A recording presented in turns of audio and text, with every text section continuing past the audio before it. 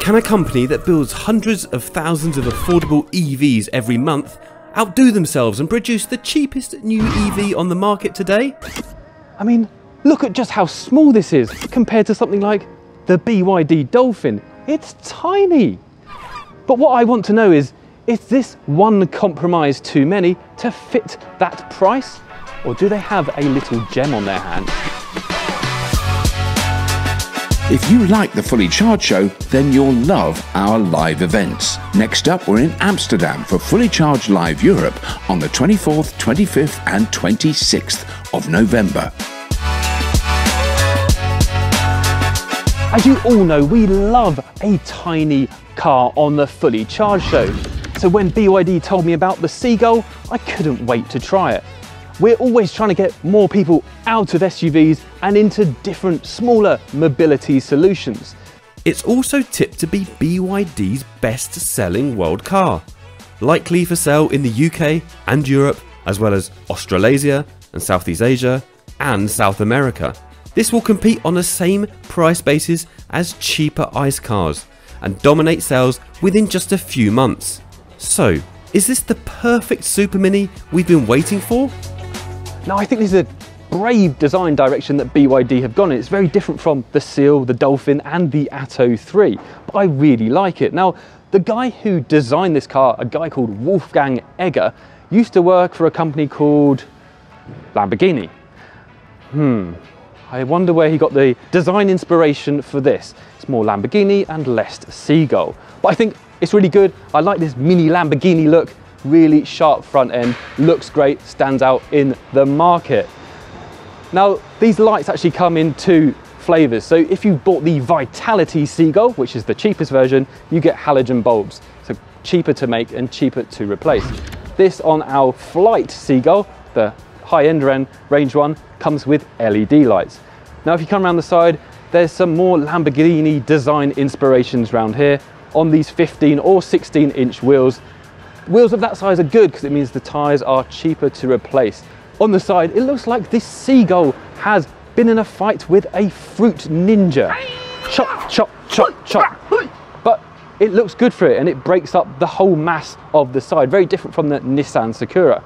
But like the Sakura, this is a masterclass in packaging, pushing the wheels out to the edge, full-size doors. Now, where the Sakura had a compromise with the boot, and a lot of these small EVs do, this one doesn't. Those familiar with the BYD Dolphin will recognise this rear end. It's quite familiar, but a little bit more sharply angled. It's got the lovely LED light, and it's got the lovely spoiler as well. It has the less lovely Build Your Dreams. Just take that off. Use a hairdryer and just take that off. Don't need that.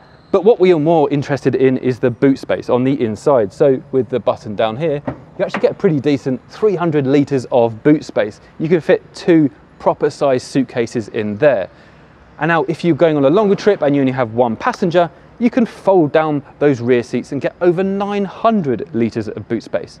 So not only is it a good looking, practical, small Super Mini, but it has acres of luggage room as well.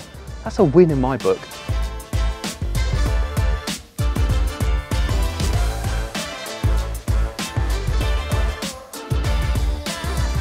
Now, of course, we're really lucky to have the top of the line Flight version with all of the bells and whistles.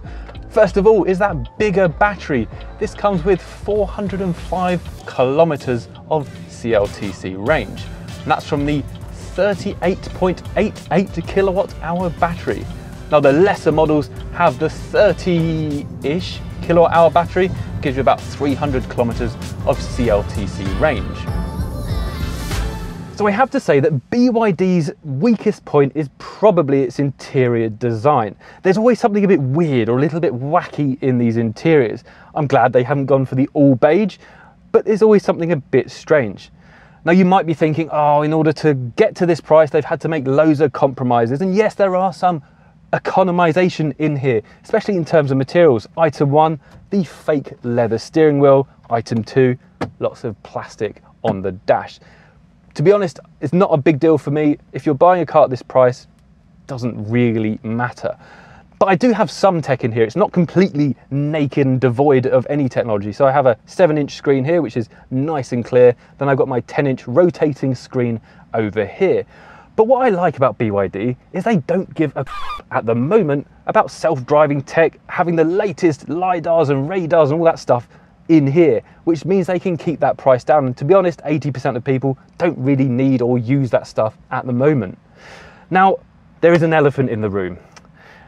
BYD, why is there a pink polka dot interior in here? I don't really know what they're doing, but I'm not such a fan of that colour. I'm sure it comes in much more muted tones as well. But anyway, they've done it in here and it looks very pink. What they have done, however, is use this marine aesthetic influence. So the dashboard is like the wings of a seagull. Now, to the Australian viewers of Fully Charged, they love this marine animal aesthetic. So this will be right up your street when this hit the roads of Australia. For me, I'm not such a fan. So this diminutive pea-sized car comes in at under 4 meters, 3,780 millimeters long. That's tiny. Unfortunately, in Shanghai, we can't buy it. Every car of this price has to be over 4 meters long in order to get the free number plate. A ridiculous thing, but that's the Shanghai rules. Outside of Shanghai, you can buy it, no problem. But for you lucky sausages overseas, you can definitely buy this pint-sized car. Now, it's also only 1,780 millimeters wide, so it really does fit in that super mini kind of category, but with space for 4 adult occupants.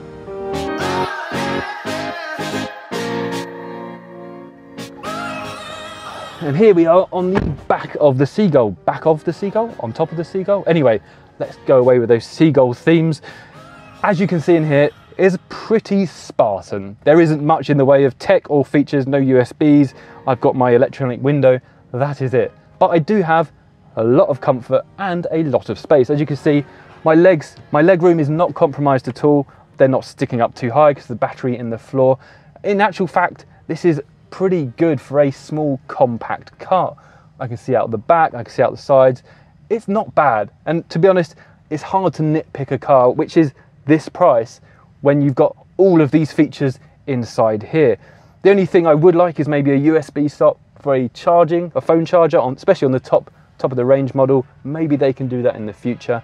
But there is one wireless charger for one person's phone in the front on this model only. So it does have some features, but they're mostly in the front.